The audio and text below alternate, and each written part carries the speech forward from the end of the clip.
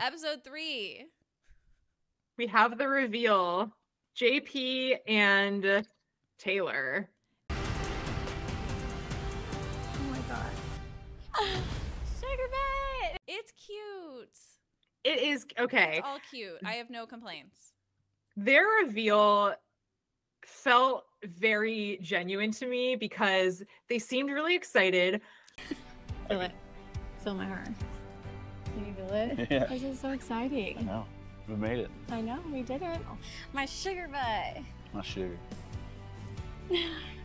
But it was also awkward, and I'm like, yeah, it would be awkward the first time you see each other. Awkward. But yeah, I mean, I'm sure if I got engaged to someone through a wall, it would be awkward no matter what. Yeah. So, yeah, like imagine getting engaged over the internet and then you meet at the airport. Mhm. You're going to have a little bit of like, how do we, you know. Yeah. I think they're going to figure it out. I feel optimistic about that couple. Cut to like episode 5 and they're at each other's throats. They're probably like screaming, like throwing champagne bottles in Mexico. Yeah. And we're like, they're so cute. Anyway, they're cute now. And that's great. Yeah. And the thing I said after is like, I do want all of these women to find love.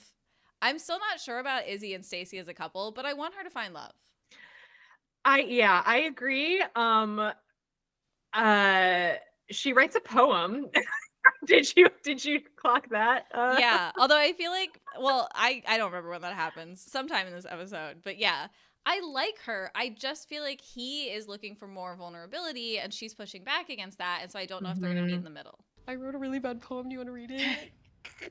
Izzy, oh Izzy, the words you say sometimes put me in a tizzy.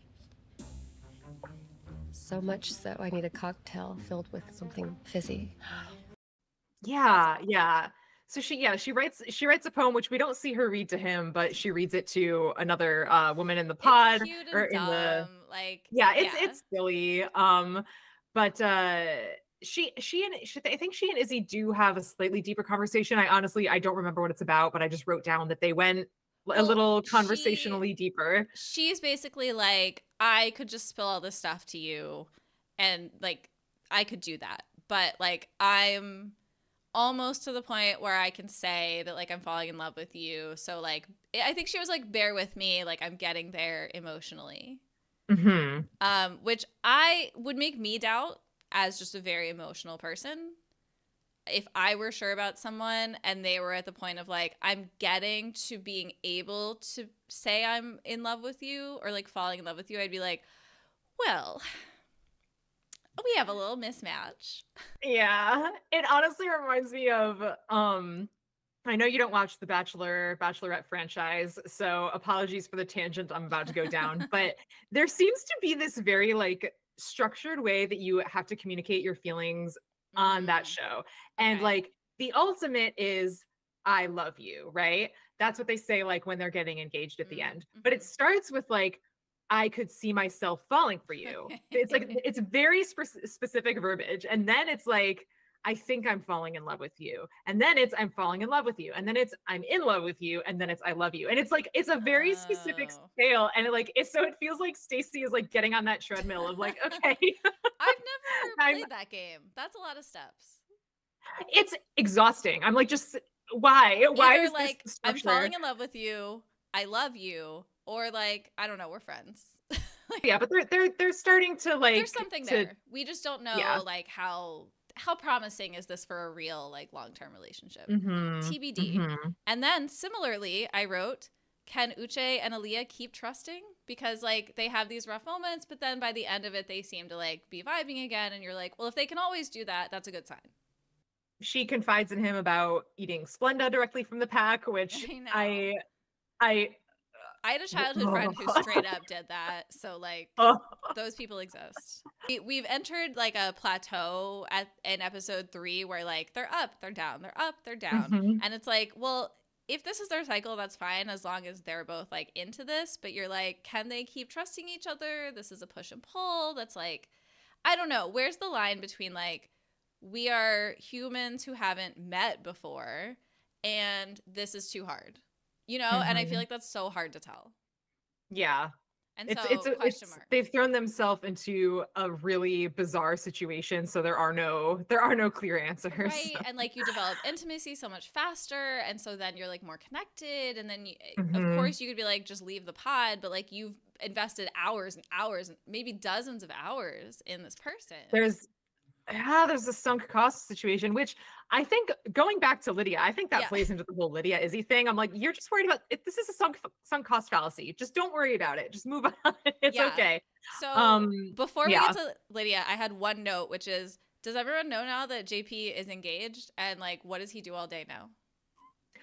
Does he just sit in that kitchen? So yeah, I think that they don't want you to think about that too much, because they're probably like mixing and matching with cutting. That's like all I was thinking about is like, what is he doing all day now? Yeah, you won't see, unless they're like in the background or talking to somebody else, you won't see JP or Taylor again together until the like, which presumably is going to be episode 5, maybe like the outside world, like they're going to meet up and everyone's going to meet each other face to face, and drama will ensue. So weird. Okay. I know. So next, I said, I'm glad that Lydia has opened up to Milton and they're bonding. Yeah, they seem to be reconnecting, which is good. Although I will say, I'm sorry, it made me laugh out loud, and I wrote it down. What is your biggest like trauma in life? Maybe that's my new Tinder opening line. Yeah. What's your biggest trauma? Can you put questions for people to answer on the dating apps? You should just be like, what's your biggest trauma? What is your greatest insecurity? Like, ask the real shit. I can't think of anything to ask you. I'm sorry, my mind is blank. Just ask me the first thing that comes to your head. How big is it? Let's jump ahead to Izzy and Stacy. Wow. Brutal. Was anybody else shocked? I was shocked. So, are you ending things with me?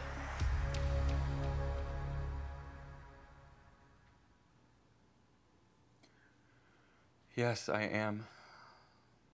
I don't know how I feel about it, because I think when I was watching Johnny and Chris, I was like, I want these two are going to be together. Like, I really felt, and then, well, until they sort of gave the like, until he dropped the L bomb and she was like, eh. Yeah, I mean, I expected Izzy to at least like grapple with it for longer, but all of a sudden it was like, no, this is it. I was shocked. I feel like there's a lot we didn't see in between there, because I felt like Izzy and Johnny were pretty solid, and Izzy and Stacy were pretty solid. And the way he was just like, well, I have a stronger connection, goodbye. And I was like, oh. Yeah. I don't think any of us expected that. Or at least not that like quickly and surely. I was shocked at how real some of these emotions felt, for how like produced and edited and bizarre this is. And I said, like, I really sympathize with Johnny's dilemma of like safety and attraction and risk, and like, how do you choose what's the right amount at the time for you? You know what? That is really hard. And safety is not a bad word.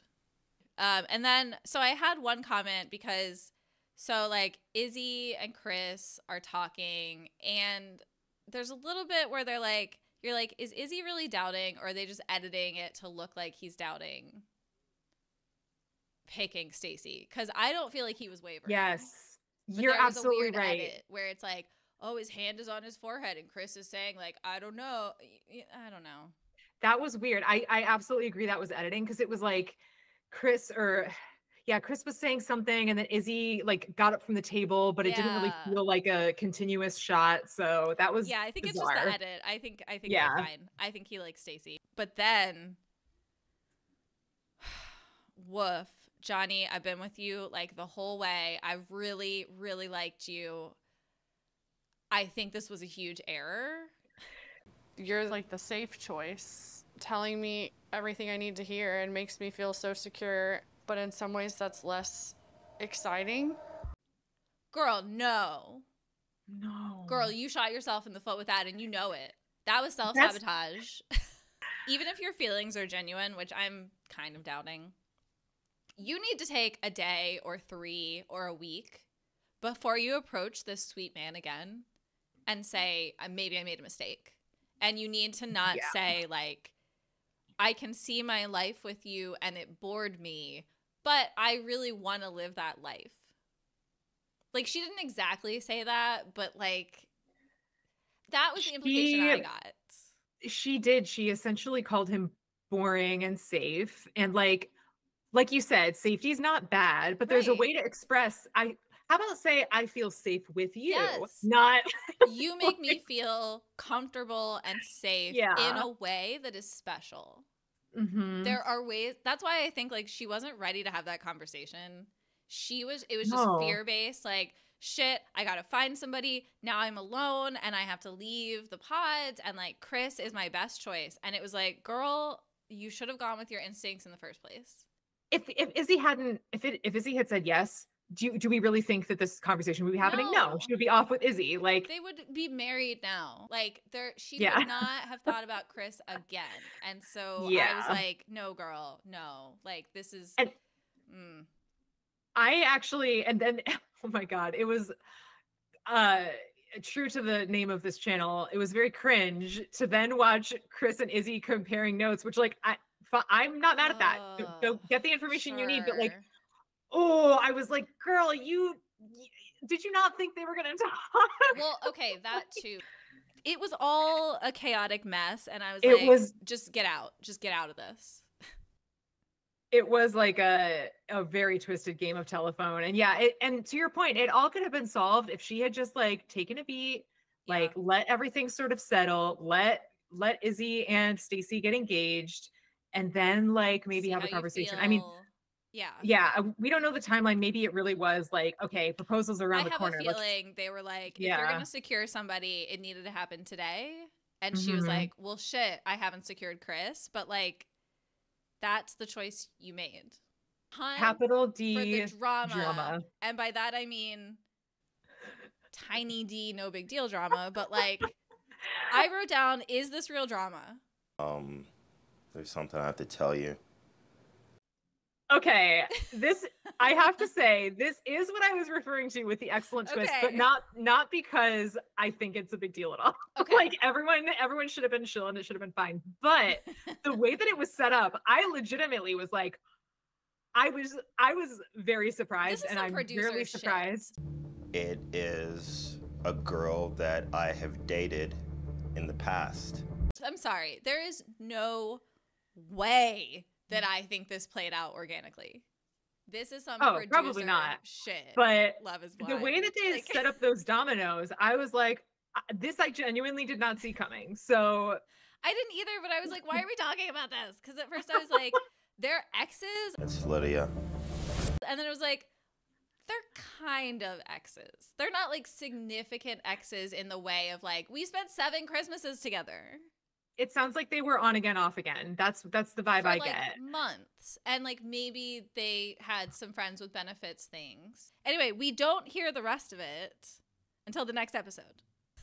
Yeah, and before we get to the next episode, I did write something else down that I thought was very funny, and I just have to say it. Yes.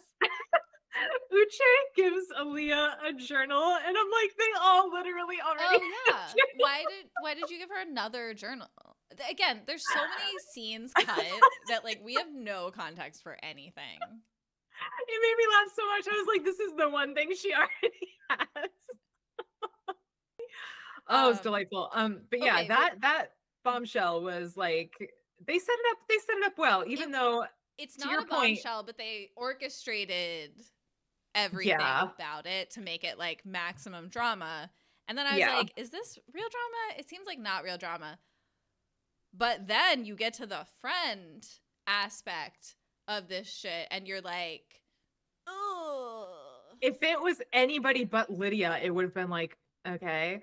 But because Lydia was the one, and then it's like, it's all making sense why she was so fucking invested.